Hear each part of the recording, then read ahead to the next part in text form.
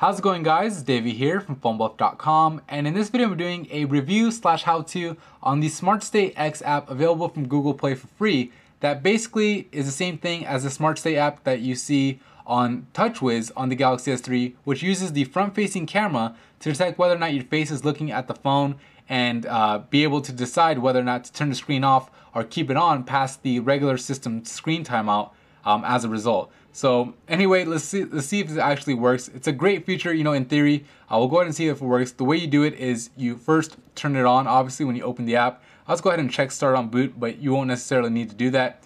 You could choose between a few options over here. You could choose how many scan lives it has. It defaults to 2, so I'll go ahead and leave it at that.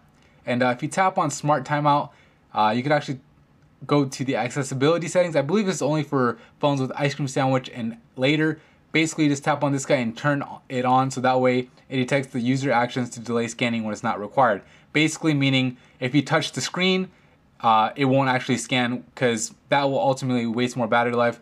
You know, there's no need for the phone to scan for your face if you're touching the screen. So anyway, I turned that guy on. You could also detect the scan timeout. I'll just leave it at default at 3 seconds. So anyways, go ahead and see how it works. I'm gonna press home and show you guys the status. So I'm gonna go ahead and face it, you know, toward my face and see what happens. Actually, first I gotta go into my system timeout. So I'm gonna go to display, the sleep timeout. I'm gonna set it to 15 seconds. So that way we can see if it's working or not. So I'm gonna face it towards me and see if it actually detects my face.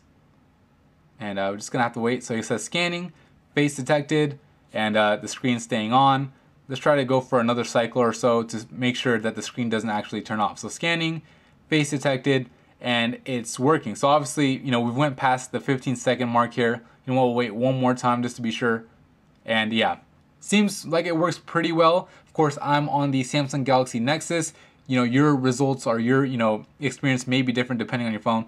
Now it's not scanning. My face obviously is facing the camcorder, so I doubt that, you know, it will work, and hopefully it doesn't work so that way it actually turns the screen off, and looks like it did. So far so good. I mean, the app seems like it works for me. Obviously, like I said, I have the Samsung Galaxy Nexus.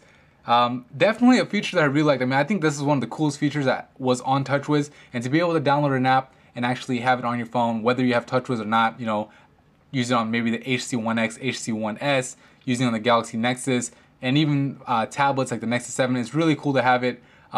Definitely, you know, something good. I'm gonna go ahead and try to see if I can put it on my face now. So it doesn't work as good, I would say, as SmartStay on the TouchWiz, because, you know, TouchWiz, like, it could be just sitting here and all of a sudden you could turn it to your face and it'll detect it. Where this one's kind of got to be looking at you beforehand, and then it'll detect your face. Let's go ahead and scanning, see face detected. So, I mean, honestly, for a free app, and, you know, for one that isn't necessarily, I mean, it's still a work in progress, I definitely give it a thumbs up. Just wanted to make a quick video about it. Some of you guys requested it, so that is that. If you found this video helpful, please hit the like button and subscribe. I'll put the link to the application in the description box below if you want to download it as well. Alright, that's it from me in this video. Thank you for watching.